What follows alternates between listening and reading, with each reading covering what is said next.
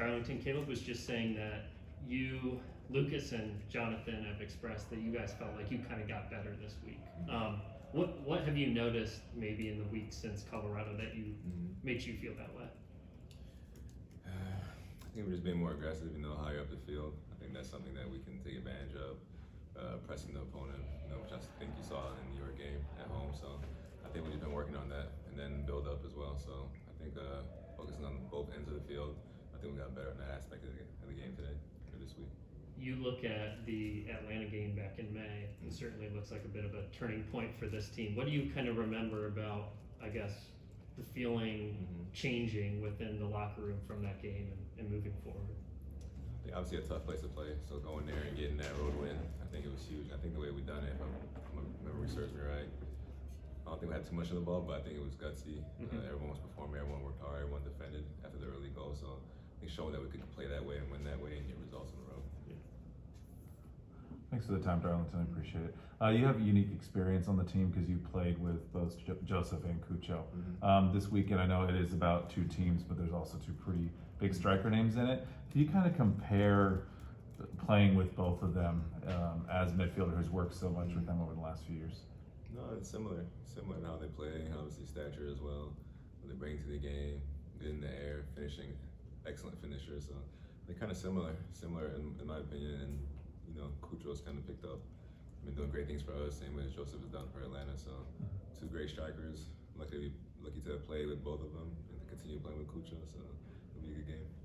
And something Josef does too is he's going to try to find space between the midfield and the back line, and it's something you just talk about playing higher up and having that be a focus, getting better there. Does having somebody like that also put something in the back of your head like, hey, I need to be careful because if we go too high up, he can exploit that?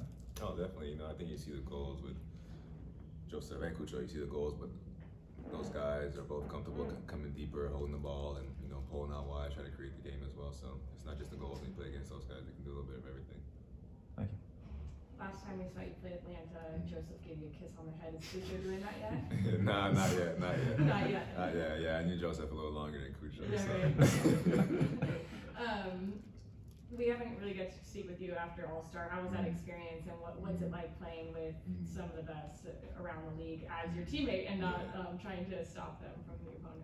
No, it was a good experience. Like you said, some of the best guys in the league, so it was nice to go out there. Some faces I already knew, some new faces, but it was good.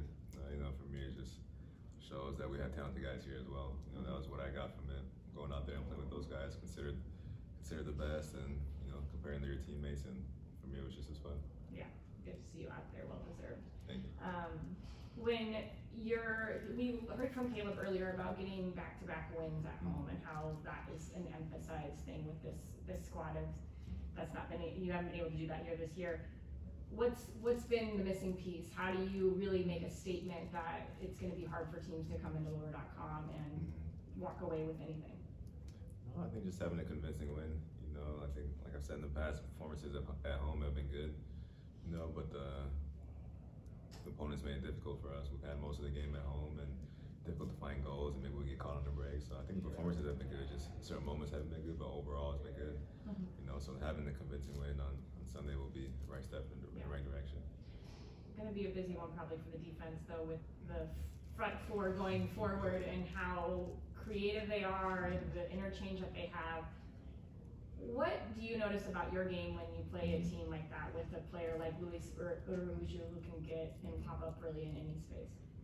I think just being more aware, when we are in attack, kind of the guys that are behind you and that on their attack, as we're moving the ball up the field, as we're creating chances, just being aware, because they have dangerous players that can change the game in a moment. So I think that's the biggest issue that you come across when you play against a very talented front four like they do. Thank you, Darlington.